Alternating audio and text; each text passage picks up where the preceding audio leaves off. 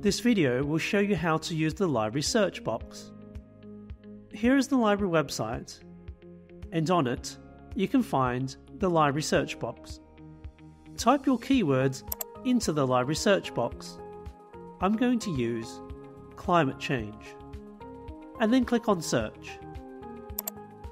And here is the results page. On the left, you can use the facets to further refine your search. Here are some of the most used options. Full text online. Restrict the results to view online resources only. Peer-reviewed and scholarly articles for good academic content. Available in the library.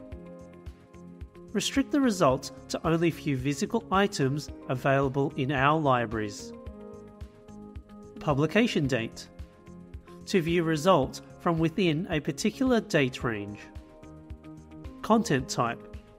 Restrict to particular types of content, including journal articles, newspaper articles, books, book chapters, audiovisual, and more. Subject.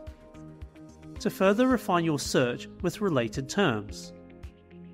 Journal title. Author, creator. Collection. Databases providing access to the articles. Let's look at the first book.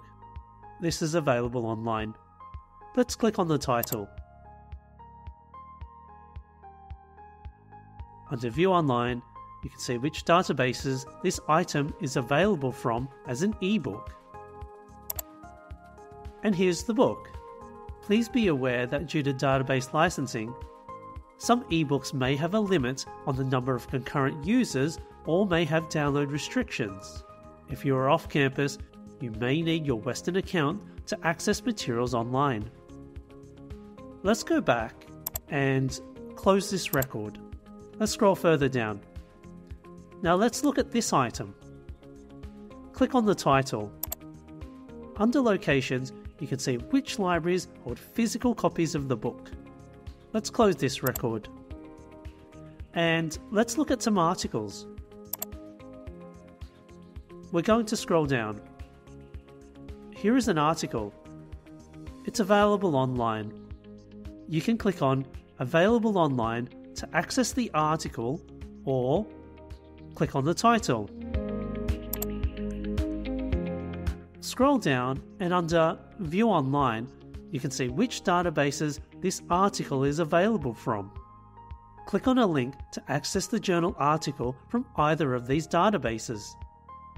Please take note of the full text availabilities of each database. For more information, please contact the library.